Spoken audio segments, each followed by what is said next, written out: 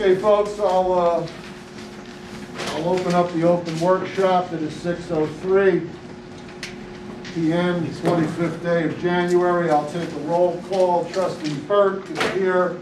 Trustee Cassius is here. Trustee Egan is here. Trustee Datsky Rodriguez is here.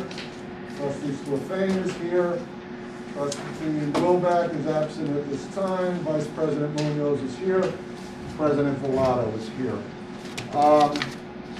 There were 2 resignations and a retirement added to communications from what I sent home. There have been no additions to curriculum. There were no additions to finance. Mr. Topaz, a harassment, intimidation, bullying report. In accordance with the Bayonne Board of Education Policy 5512, during this reporting period, incidents of harassment, intimidation, and bullying have been reported and investigated at the following school. 1 incident at Woodrow Wilson and 2 incidents at William Sherman Midtown School have been investigated and confirmed. Strategies and resources have been provided to the victims to assist in the recovery process. Consequences and immediate measures were given to the offender.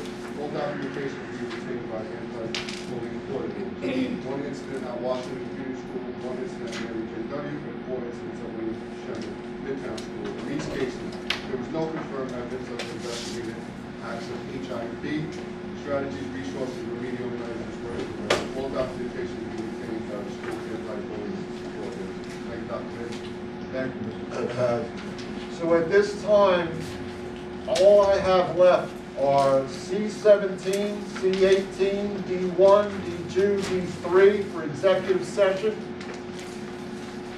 Any other business for the open workshop? Not hearing any? Not here, no, done. Okay, then I'm going to adjourn the open workshop at 6:05. The board will go into a closed executive session. The board will return at 7 in the auditorium. So the public can go down to the auditorium. That is it for our open workshop.